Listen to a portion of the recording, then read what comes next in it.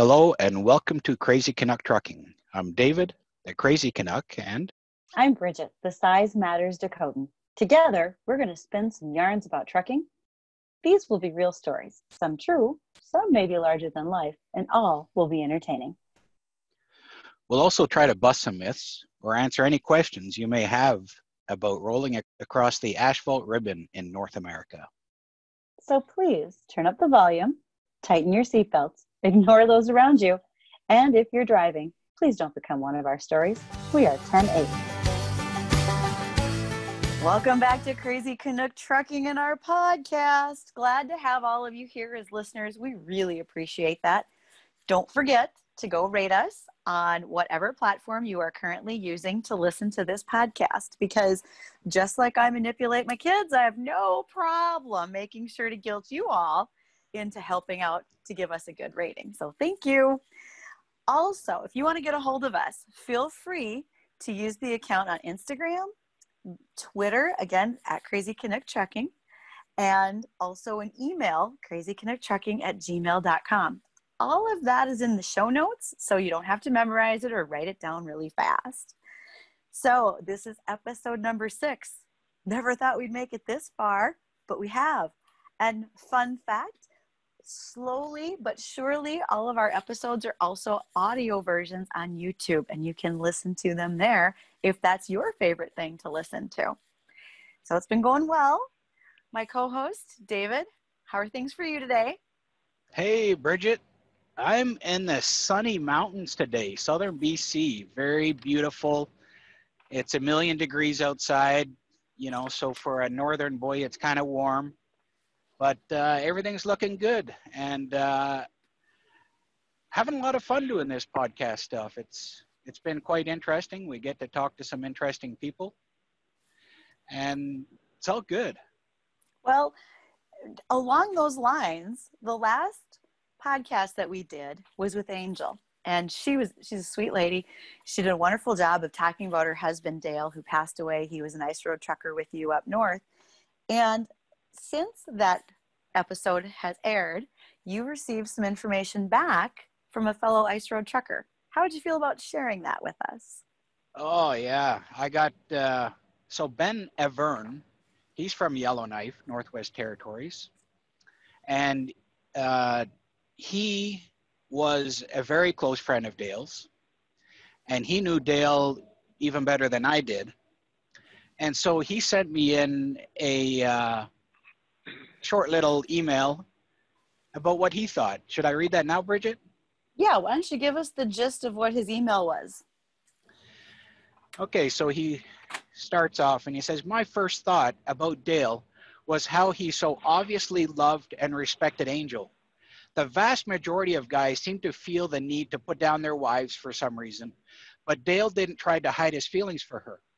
But you already mentioned that, so. Right from the first time that I met him, it was obvious that he was genuine. He was just who he was. We were heading from Edmonton to Yellowknife for the start of the season, and were sent together to the same yard to pick up a couple of loads. Neither of us could find the place, which gave us some amusement. Then an hour into our trip north, Dale saw in his mirror that he had a soft tire on his trailer. You'll know, if you drive, that it's impressive to spot that from the driver's seat, and I noticed that. He called dispatch and was sent to a tire repair shop. I told him that I'd go a couple of hours up the road to a Timmy's and wait from there. He was genuinely grateful that I had waited, as if it was a major inconvenience. During the season, if we went into town for a meal or something, Dale was always the first one to get out his wallet and pay for the cab. He was supportive, helpful, and a true friend to me. We made each other laugh, and when he was sent to Yellowknife during the off-season, he'd call me, and we'd grab a bite to eat. I was pleased to introduce him to my girlfriend, and she told him that she liked him. In your podcast, you mentioned the camaraderie on the ice, and I have made lifelong friends on that job. Dale was one, albeit the life part of lifelong was all too short. I hope that you're doing up good there, buddy. Miss ya." So that was from Ben Evern from Yellowknife, talking about our mutual friend, Dale Anderson. That's pretty awesome. I think that's a great story. And Angel will love hearing that because she so enjoys more and more stories and input from people that knew Dale. She just wants to keep that memory alive and learn those things. So to you, Ben, thank you. I think Angel will appreciate it. Yep. I know. How about something kind of cute and fun? I think you have another quote to share with us. I do. I have two grandsons, and one of them is 5 years old. And of course, as the Jeepa, my grandkids are the smartest and best and everything, and funny, of course. But anyway, I got a text from my daughter, his mom, and she says, "Mom is driving like a crazy person on the 307 in the White Shell," and Knox says, "That just freaked my nuts."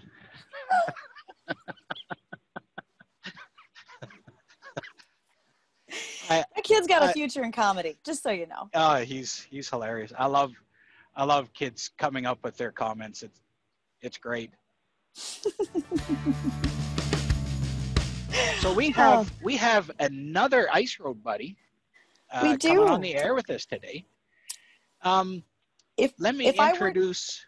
I was going to say, if I were to use a 10 code, I would say that our guest today would be a 1017.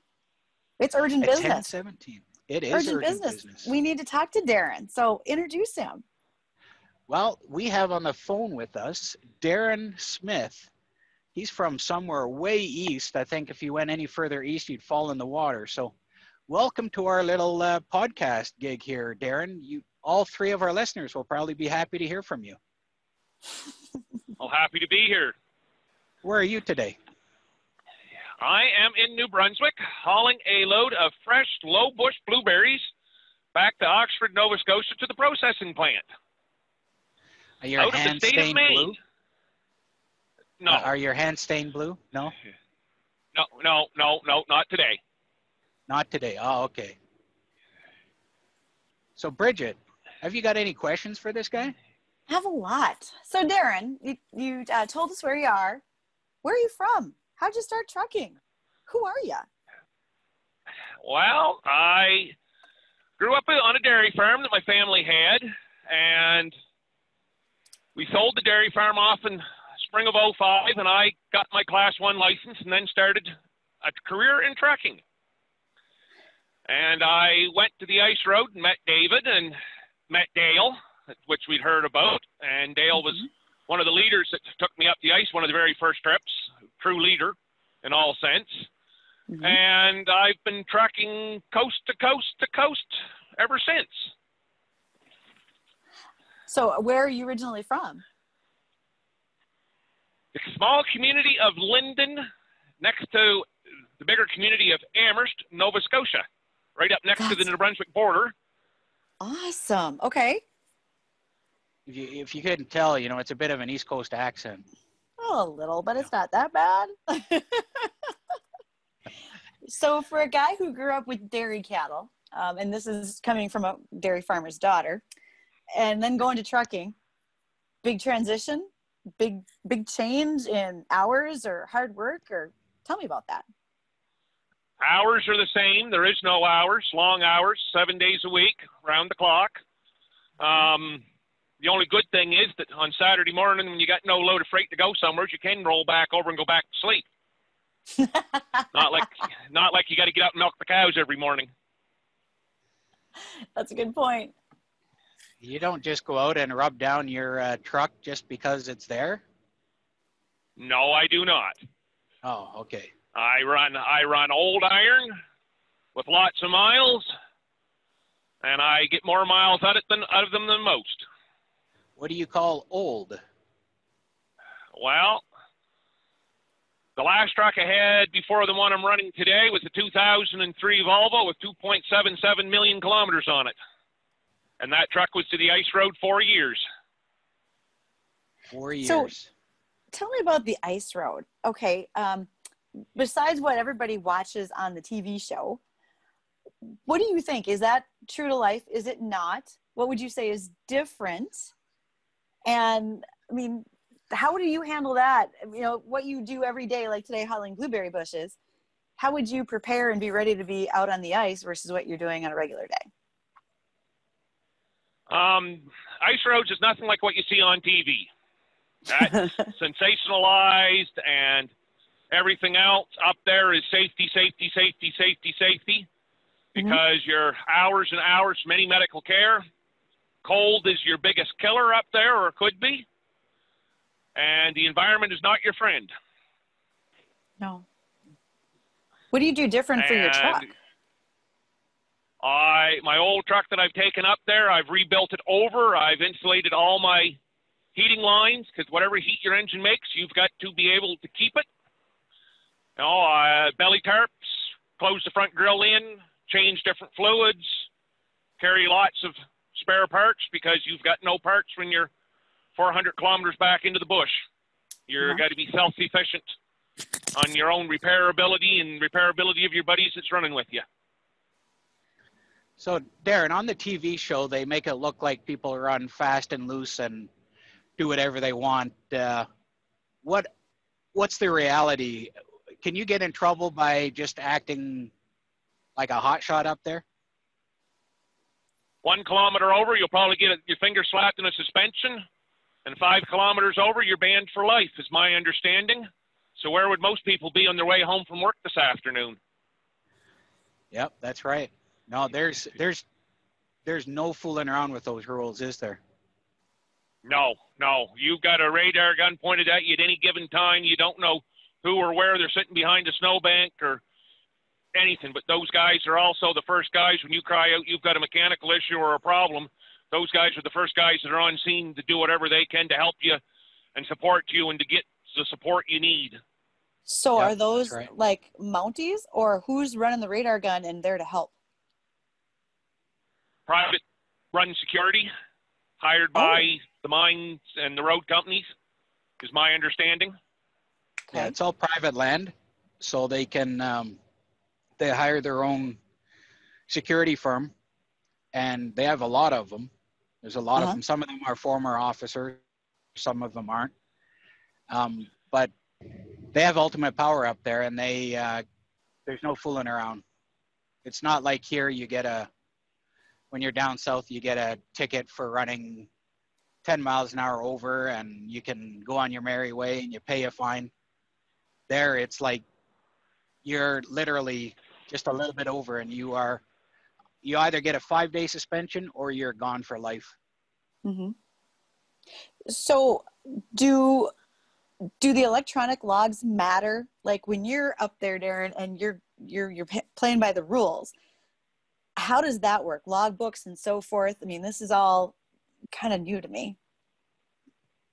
Well, up there, you've got, once you go into the Northwest Territories, you got the North of 60 rules, which is different from the South. And then you've got ice road provision rules that are different from that again. Okay. So you've got to learn all your different rules and what you can do and what you can't do up there. And e-logs, for most of us, we're still running paper when I was up there. I did not get there last winter. I was there the winter before, and we were still running paper. I hear they're going to switch over to electronic this coming year. I used electronic when I was there, but I could edit everything. But basically, the hours up there are pretty simple. You need 8 hours off in a day, and you can work the other 16. So, and you can do that every single day of the week for 2 months straight if you want. So for the two of you, ice roads or anywhere else that you go, as guys who've driven for a long time, because Darren, if I did my math right, you've been driving since 2005, so you've been doing it for 15 years. What do you think about the e-logs? Has this been good or bad for you personally, or even the industry? It's good and bad all in the same breath. It allows the large companies to track their drivers, I think, a little more tightly. The little independent guy that's wanting some flexibility, it's taking some flexibility out, brings us all supposedly to a higher standard than what we may have been. But my understanding, talking to DOT officers around, there's going to be a group of trucks that are still not going to be required to run e-logs after this comes down, and I personally have a problem with that. If industry's going to it, industry should go to it A to Z. Okay. Instead of just making it in certain places versus others. The long haul industry is what's going to be forced to run to it. I tried to run it 2 years ago, hauling asphalt, doing the construction season, and the contractors were wanting us to run beyond what we could do with our e-logs. You can make it work on paper, but you can't make it work with these things. Okay. And the DOT knows it, but, you know, they're just kind of very quietly being quiet. Mm-hmm. David, what do you think? Rule. It's the golden rule. Whoever has the gold makes the rules. Mm-hmm. And sometimes we get caught in the middle of that as truckers. I'm not in favor of having multiple sets of rules. You know, if one of us has to abide by a certain set of rules, then I don't see why other truckers shouldn't have to abide by the same set as well. And enough of this Canadian and US rules, you know, why can't we come up with a system that works for all across North America? You know, why do we want to work more hours? Because a lot of people say, oh, I can't get enough work in. Well, then if you're not getting enough work in, you're still not going to make enough money if that's your problem. You know, we work in the States, we're allowed 70 hours in 8 days. What are the other industry besides farming is that normal? You know, in Canada, it's 70 hours in 7 days. I did a run this spring, David, to the U.S. I did 3,500 miles, legal, U.S. I left Sunday afternoon, and I was home before midnight on Friday night. 3,500 miles to the U.S. and back. Yep. I was beat. Yeah. I come home and did a 36-hour reset and went back out again. So is it fair to say that having an electronic log in that situation helps you from getting too fatigued, or is it more of a detriment to you? I know of a guy that's driven the truck, and he says he slept when he run paper. He slept when he was tired, and he drove when he was awake. These e-logs tell us now when we're going to sleep and when we're not going to sleep, when we can pull up, when we can't pull up. The days of coming up to the outside edge of town, pulling into a rest area or a truck stop and taking a couple hours off, let rush hour traffic go, and then running to our destination are done. Mm-hmm. We now have to be in the middle of rush hour traffic, fatigued, because our e-log tells us we can run. Right. Yeah. And that is a huge problem. Yeah, because before you could make that decision when you needed to stop and you still had hours to roll, so you could go again later. And like you said, you know, just traffic conditions, weather conditions. I mean, as someone who lives in North Dakota, for me, I have to think about when I need to leave earlier to beat the weather, which you can't really do if, you know, your e-log says you can't move right then. Right. Yeah. Right. You know, you were on the outskirts of town and you wanted to go in for delivery and beat rush hour traffic. Well, I refer to it as the squawk box. The ELD says you can't move, you can't move. Right. Now we're stuck in rush hour traffic. Yeah. And you can lose hours sitting in rush hour traffic. Yep. Yeah, you lose your efficiency, plus you're trying to push through time in unsafe conditions. You know. Oh, absolutely. A lot of car drivers don't want to see trucks during rush hour, and I don't blame them. You know, I'm all for staying out of cities during rush hour. Guys, I drive a pickup and I'm all for staying out of cities in rush hour. Yep. You know, David, and how many times we look at the GPS and it's so many hours to a destination, and we look at the ELD and we've got a half hour to play with, and all of a sudden you're sitting there looking, you're always racing that ELD clock. Right. Compared to the paper, you got there when you got there, it fit. Yeah. Now, I had inspectors tell me, we know that you can't run it exactly like it shows in your logbook, but as long as you come in here and you don't look tired and you're making it look reasonable, we got no issues with that. Sure. You know, but we don't have that flexibility anymore. And you can't work around delays. You know, if you get delayed in road construction and then miss that window of opportunity to keep driving, etc. Yeah. And once you lose the hours on a Monday, you never can regain them by Friday. This ELD has to make our dispatchers, our receivers, and our shippers work more closely together and not park us waiting for loads to unload and reload, and having our dispatchers sending us out at the right times to make everything work. It's put more responsibility on them to make things run smoothly for us, the truck driver. Sure, that makes sense. I know at a place I was at last week, that same place had held one of our drivers for 13 hours the week before. And you better believe my boss was all over those people. He says, I'm not letting my driver sit there for 13 hours again. Like, you have to get this figured out because we can't afford to run that way. Which I'm very thankful for, because I didn't take that long. Oh, absolutely. So I'm going to shift gears on you guys. See what I did there? And, yeah. So Darren, tell me, what's your favorite thing to haul? I mean, when you get a load and you're like, yeah, that's going to be great. What's something you really think of then? Well, I've hauled reefer work, gravel and asphalt, flatbed.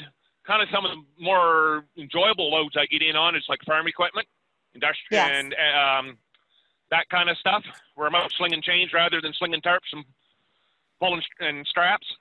Mm-hmm. I was going to say, I wouldn't have been surprised to hear you say, whatever load pays me the most money, that's the one I really love to haul. Well, it's got to pay or it don't go. Of course. And this is another thing the industry has problems with is to get decent paying freight, because there's always someone out there that'll haul it for less than you. Yep. It seems. Yeah, the spirit of competition, you could say, is a little bit insane. Well, I'm not too sure that the industry isn't just plain and simply over-trucked. There's more iron out here than there is freight. Yep. Yeah. That's interesting. That's not a perspective I have ever heard, is someone saying there's too much, because every time I go down the road and I see every truck, I mean, especially something that's owned by a company, has got a sticker on it that says, you know, looking for more drivers. So that's a good point, Darren. I was at the local truck show a year ago last spring, and all the large companies in the area were there trying to find people, but all they're trying to do is steal them from the other guy, and trying to steal work from them. And you get talking to them, you get talking to drivers that are working for them. Oh, well, I'm working 3.5, 4 days a week, sitting home the rest of the time. Because the companies are out trying to get the good drivers. They're getting all kinds of drivers, but to get those exceptional good drivers are hard for them to come by. Absolutely. So when you say the good drivers, would you say the good drivers are working for another company, or are they owner operators? Both. Okay. It takes two different skill sets. Mm-hmm. As an owner operator, you have to be a businessman first. Mm-hmm. As driving for a company driver, all you got to do is drive. Someone else has got to worry about making the paychecks work. Sure. I like that you answer all my questions, Darren, because remember, I'm not really involved in the trucking industry. I just know to ask a lot because I'm nosy. So thank you.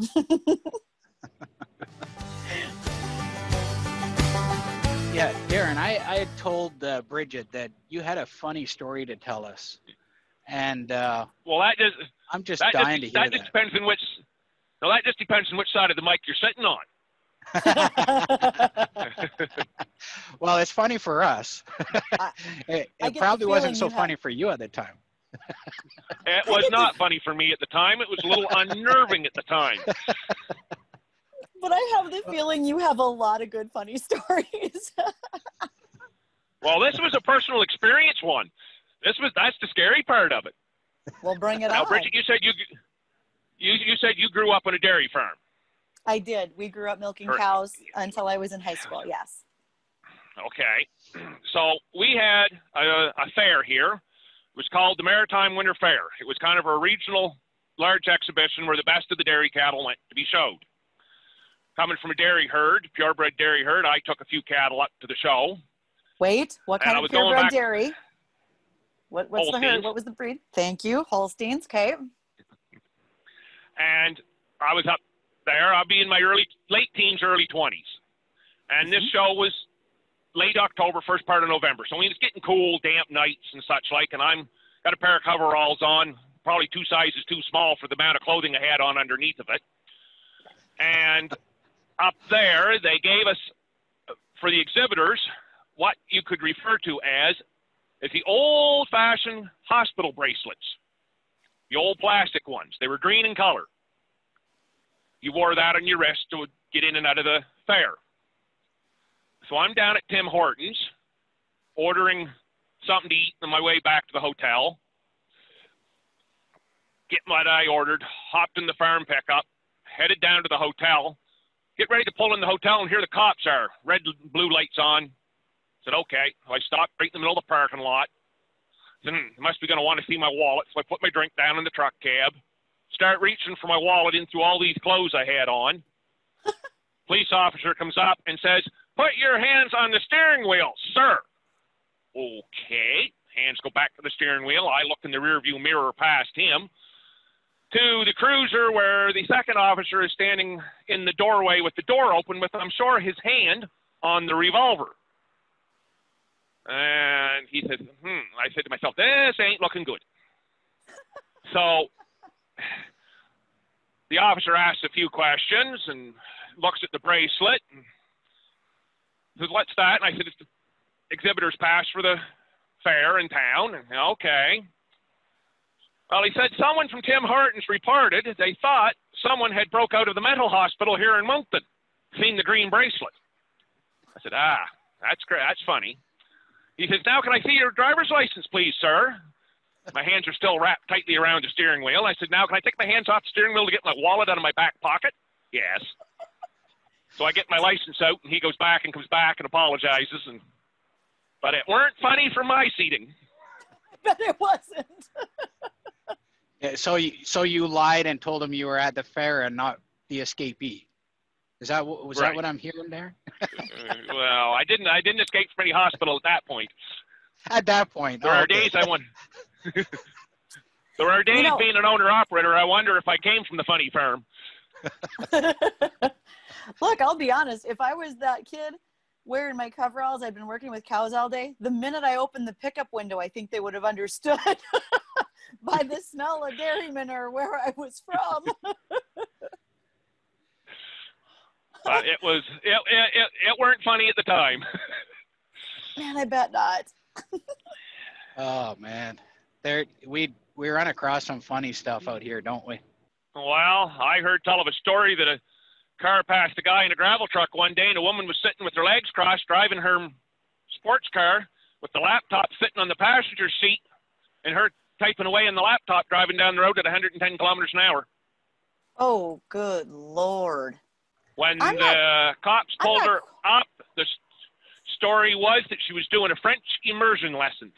Dude, I'm not coordinated enough for that. I mean, I don't have enough limbs to type and I can't even do it sitting at my desk. There's a lot of there's a lot of texters out there these days, or people that think that by putting their phone on speakerphone, it is now not a handheld phone, even though they're still holding it in their hand. Right. And the cops can tell you that. They pull people over for doing that. Oh, well, I'm not, I don't have the phone up to my ear. But it's still not hands-free if you're holding it. That's right. Do you two feel that if a driverless car actually was available, would that help the situations out on the highway, in your opinion? Well, you have to talk, not laugh, guys. It changes the problems. Okay. Yeah, I think there's there's definitely some people we don't want on the roads anymore, and their cars are basically driverless already. Oh. But I don't trust driverless cars yet because they can't make a vehicle that has all the sensors working all the time. And until they get these sensors figured out, I don't want to see driverless cars because they're going to run into me. Well, how many years have we been fighting with engine sensors in our trucks and we still can't get them to run right? Well, that's exactly what I'm saying. You know, it's crazy. Most of the problems out here these days are because a sensor has failed, not because of a mechanical issue. It's simply a sensor, and that's what runs these driverless cars. Or the wiring to the sensors. How many times we have chafed wires in these trucks? You know, it's all part of that technology that's still in its infancy, unfortunately. Reality is there is a good chunk of cars on the road today that have a check engine light on that's been ignored. So that's not going to change with a driverless car. They're just going to ignore it too. My girlfriend's got a car and it's got lane placement assist and all this other stuff. And she had to turn a lot of it off. She said, all it would take, the car go by and all of a sudden the car would jump. You come up on a car, get ready to pass, and it would kick the cruise off. I said, just imagine what it's going to be like in the 401. And she said, it'd be a nightmare. Yeah. And weather conditions where I live, I get a little nervous about some of the automatic features on a vehicle because when they try to take over, and that's unexpected for you as a driver, just what your girlfriend is saying, Darren, it's hard for you to be able to control your vehicle when you have to fight against it. Well, you're just not sure what it's going to do. Mm-hmm. Think of your backup camera and all the dirt and mud and snow that builds up on that thing, and try to equate that to, you know, that's the seeing eye of a vehicle. How are you going to fix it? I mean, okay, it'll work down. Driverless car will work great down in the desert in a normal temperature all the time, but snow and ice and mud, rain, what's going to happen then? Right. I know my sensors in my pickup, my bumper sensors, don't work very well at all in a snowstorm. Well, actually, they work really well. It's like, you're going to hit something. No, that snowflake won't bother me, but it's still telling me that there's still snowflakes in front of me. And it doesn't know the difference between a snowflake and a car yet. So, Darren, as we kind of wrap up with our discussion and fun today, if there's something that you have in your mind that you would like to make sure that our listeners hear, and it's other truckers and other drivers, what do you think that would be? I guess give us the respect out on the road that we need. You know, remember, whatever you've bought, we brought it. You know, give us the room when we, you know, going down the road, getting around yards and stuff. Don't pinch us on space. I guess that, you know, kind of general. Sounds to me like we're back to 1017. That's rather urgent business. Give us the respect, make some room, and just be smart. I think that's a good way to wrap it. So to everyone who tuned in today, or whichever day you were able to listen, thank you for making it this far with us. Please contact us for any stories you may want to share. You can be anonymous if needed. Please share, give us 5-star ratings, and stay tuned for more stories. Thank you to Jesse James Dupree and Dixie Incorporated for letting us use their song, It Didn't Fall from the Sky, which, if you haven't listened to it, it's great fun. I really kind of love it. And thank you for listening to us. Thank you to Jesse James Dupree and Dixie Inc. for letting us use their song, It Didn't Fall from the Sky. I appreciate every one of you that is listening, rating us. Please send in a story or comments. And thank you very much to our fantastic editor, Big T. Y'all have a great day.